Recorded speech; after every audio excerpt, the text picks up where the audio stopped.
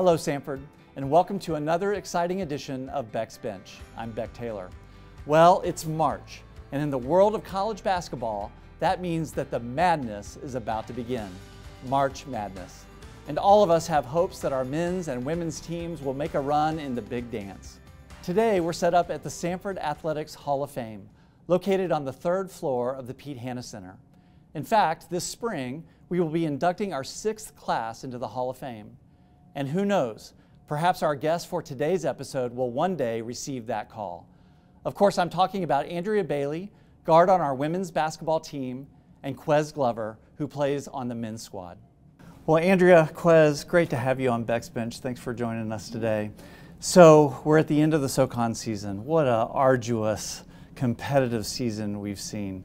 How do you guys get through the daily grind of the season? Andrea, how do you get through a season like the one you've just come through? Daily grind. Well, you know, it's just, I think you really have to rely on the people around you. Day in and day out, you know, you're doing things consistently, you're going through practices and eating the same meals, you know, it's like I said, it's pretty consistent. So just relying on my teammates, relying on my coaches to have my back, and you know, it becomes difficult at the end of the season. You know, you start feeling it, your body starts to hurt, and so just making sure you're taking care of yourself, and again, just relying on the people that, you know, have your back. Routine, formula, Quez, do you have something like that that gets you through the grind of the season? Yeah, you know, we always hang out together as a team. Some of the guys, we get together, play video games, and go out to eat. I feel like that kind of helps us get through the hard part of the season, just because we're having fun as well. Yeah, that's great. Well, we're so impressed with what you do on the court. You know, I'm a big fan. We're all big fans of our basketball teams here at Samford. But we're just as excited, maybe even more excited about what you guys do off the court. In the classroom, you're both working for a degree, you're serving in our community. Quez, talk a little bit about how you manage to hold down studies and a competitive basketball schedule at the same time. I've been doing it my whole life, so it's kind of getting easier as I get older, just with time management and stuff like that.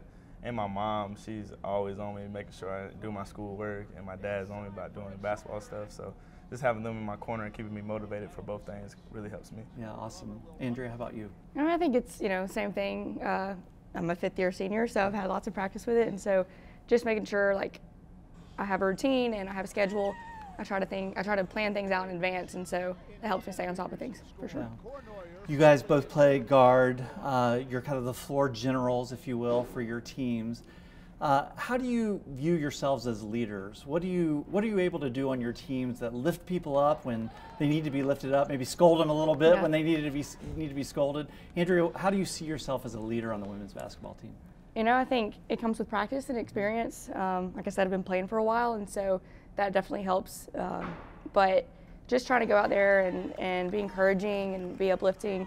I think sometimes I can be too scolding, so I've had to work on that. But just, like I said, trying to encourage them, especially because this year we have a really young team. And so, you know, letting them know that mistakes are okay and, like, they're going to happen, and helping them learn through that. Yeah. Quez, how do you lead your team? I'm real emotional on the court, so I try to, like, huddle them up and try to make them laugh and try to not be as serious with them, just so it's not always, like, overbearing, because we have coaches on them and players on them. So I just try to be more of a funny guy in the huddles and stuff. You both talked about the grind of the season. Both of you have dealt with injuries this season. That's not uncommon in a long season. Our non-student athletes, they're dealing with setbacks too, right? We all deal with setbacks. Andrew, what are some of the strategies that you use when things don't go quite the way you want them to? Maybe you're dealing with an injury or something like that. How do you see through that to press on? I think for me, I have a relationship with the Lord, so personally I just try to lean on that and you know, go through Scripture and pray, and also I just, like, again, lean on my teammates. You know, if they have people that they're close with, just lean on them and, you know, talk about it. I think definitely helps to get it off your chest. But yeah, I think at the end of the day, you're gonna push through it, be resilient, and just keep working on whatever it is that you're struggling with. Quez, what would you tell students who are dealing with their own kinds of setbacks? Pray. I prayed a lot to get through mine, and I feel like leaning on family members and close friends will also help you through tough times as well. So this weekend, SoCon tourneys, I know both of your teams are raring to go. Quez, what would it mean for the men's basketball team to punch your ticket to March Madness this year? It'll mean a lot. You know, we've been here since June working and, you know, getting prepared for this season. And last year we put in a lot of work, and then this year we've been here watching film, practicing, having a lot of weight room sessions. I just feel like it'll be very amazing if we win. Ace? I mean, I agree. You know, there's nothing better than winning, and we have a pretty young team, and so I think it would mean a lot for the program, and especially them coming up if we could win, you know, win a few games in a row.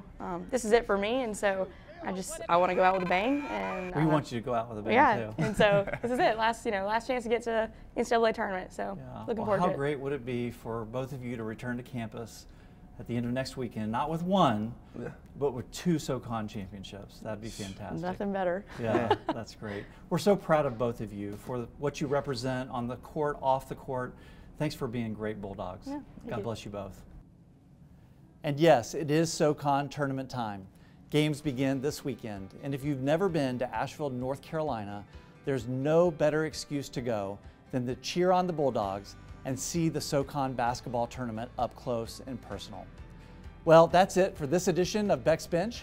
Our next episode drops on April the 3rd, so no need to worry about any April Fool's jokes. I promise it will all be true. Until next time, I'm Beck Taylor, and as always, go Bulldogs.